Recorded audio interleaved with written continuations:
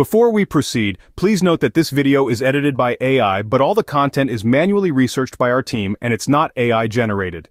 An increasing number of users have reported an issue when activating Prime Gaming with an error message that reads, "Oh no, we can't enable Prime Gaming on your account." Frustrating, isn't it?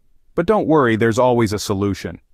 So let's dive into the potential fixes for this problem. Firstly, it's critical to ensure that your credit card has sufficient funds. During the activation process, a payment authorization occurs that could charge you between $2 to $3.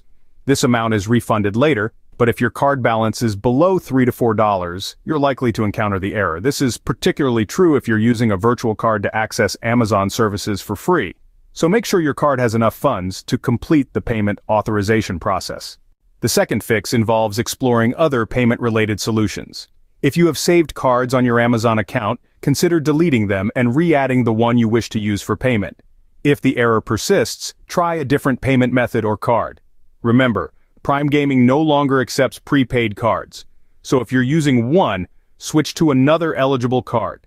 It's also important to ensure that your billing address and zip code match those registered with your card issuer. Thirdly, check your location. Prime Gaming is available in select countries and territories, so if you're not in one of them, this could be the root of the problem. For instance, if you're registered for Amazon Prime membership in the US but live in a non-US country like the EU, you'll experience this error. The solution: cancel your Amazon Prime subscription and activate your Prime Video subscription instead. If you're unsure, reach out to Amazon support for assistance.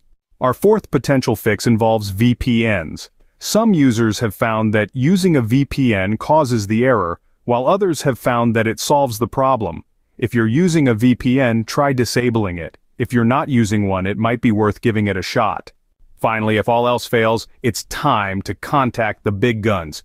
Reach out to Amazon support to identify the root cause of the error. If they confirm that the error is coming from your card issuer, contact your bank and report the error. So, to recap, ensure your card has sufficient funds, try other payment-related workarounds, check you're in a Prime Gaming eligible country or territory, experiment with using a VPN, and if all else fails, contact Amazon support or your bank.